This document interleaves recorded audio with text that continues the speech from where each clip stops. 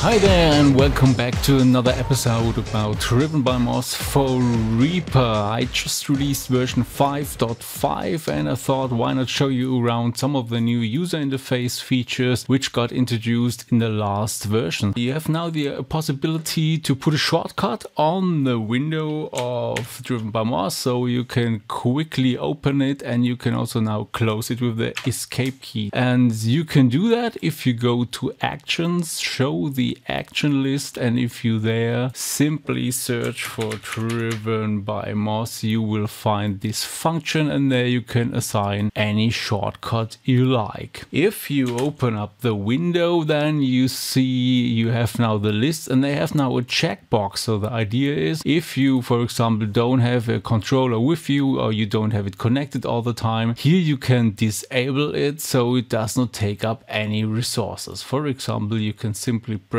here the dis or enable button, and if you do so, it gets turned off and is not taking up any resources. Another thing is I cleaned up a bit the add button because it got very long, the list. So now it's sorted by the manufacturer of your device, and also here at the bottom there are the utility functions. And there is now a new one, which is the MIDI monitor, and it's already here assigned. So if you look at that, it does a very simple trick. You select here any input. I selected here the push 2, so a MIDI input, and then you will see it receives here MIDI data and logs it to the console. For example, also system exclusive data. And if I press or play a pad, you see I get the status information there. It tells you what it received. Also the 3 bytes are displayed in hexadecimal and in decimal numbers. Also you see here you can do aftertouch, you can do CC information. Yeah, that's about it, and use it, enjoy it, and make some funky music.